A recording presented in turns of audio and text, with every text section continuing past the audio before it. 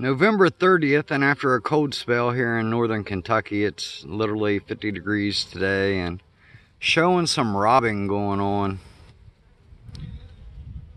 in one of my hives. This seems to be the only one that has robbing going on. Anyways, I come out to check on the bees because I knew it was above 50, and you know, all the hives actually have bees flying, but this one seems to have some robbing. And I went ahead, and with it being, it's supposed to be in the 50s all this week, so that gave me the opportunity to pull out the raw sugar feed and actually put some syrup on there, 2-to-1 syrup. And I did that on all the hives, and then once the temperatures drop down below 50 again, I'll put the raw sugar back on.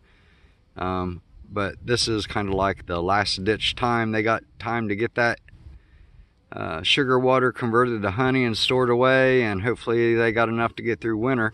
Been pretty mild this year.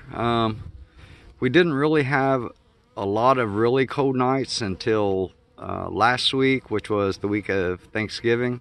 Got down into the 20s kind of pretty much all weekend the same way, but for the next 2 or 3 days it's going to be in the 50s, so I'm taking advantage of that operation, or taking advantage of that situation so that I can get these bees taken care of one last time before winter.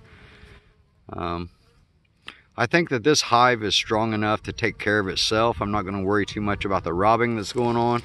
There is a lot of dead bees out here, but that is from probably those that just died during the cold snaps. So I don't think it's really from anything else. Anyways, just wanted to update you, and that's what I got going on in the bee yard on November 30th of 2021.